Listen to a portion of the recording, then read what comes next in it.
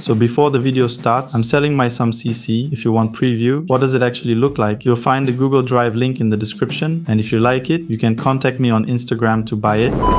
So the last video of head tracking, I got some comments from you guys saying that it's not working properly. People were asking how to fix it. So hey guys, this is Zenox, and in today's video, I'm gonna try out multiple apps, and by the end, I'll tell you which one is the best for face tracking. So without further wasting any more of your time, let's get started.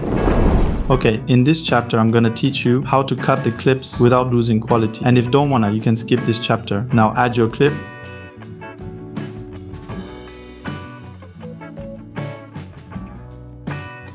And find the place where head tracking is to be done.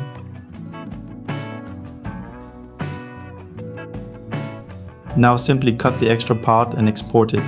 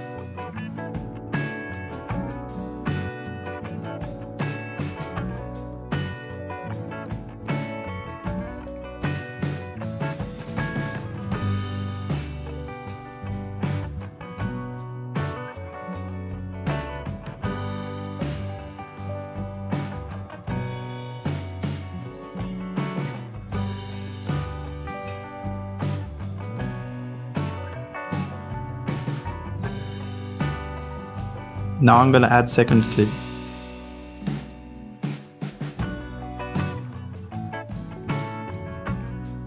And do same thing like the previous clips.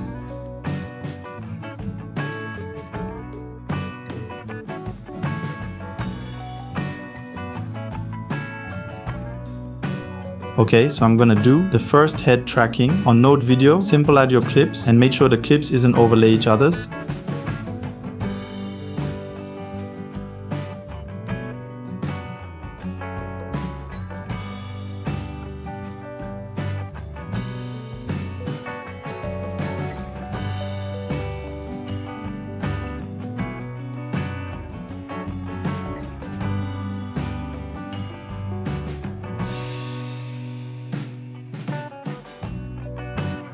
Now add motion tiles.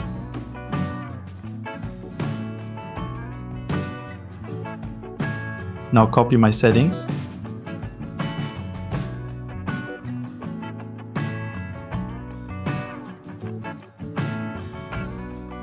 Now go to the tracker and then stabilizer.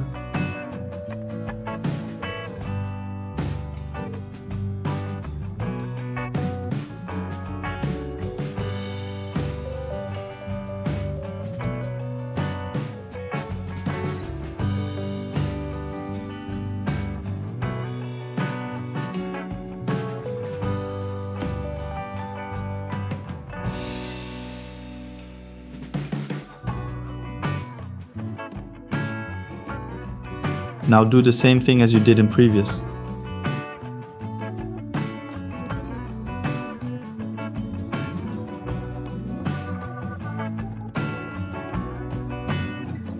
Now this is the final result. That second goal, your free kick, that's almost becoming your trademark, that style of free kick. Have you got a name for it? Rocket? No. Now second app is Vita. Now open your app and add your clips.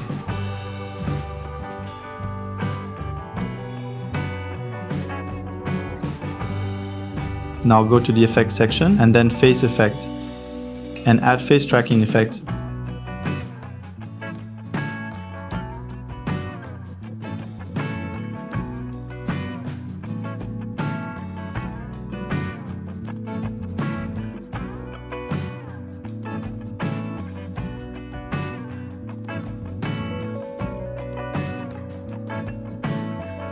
Now your face tracking is ready. This is the result. Very That second goal, your free kick, that's almost becoming your trademark, that style of free kick. Have you got a name for it?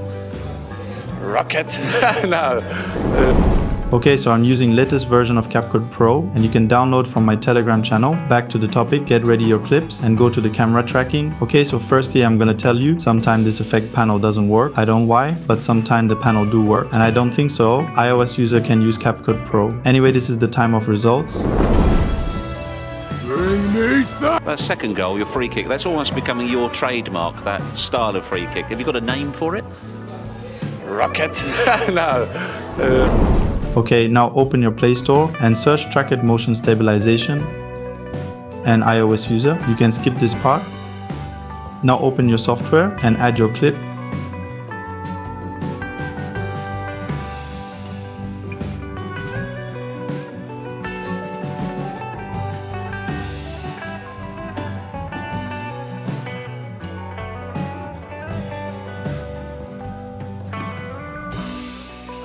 And this is the final result of Tracket software.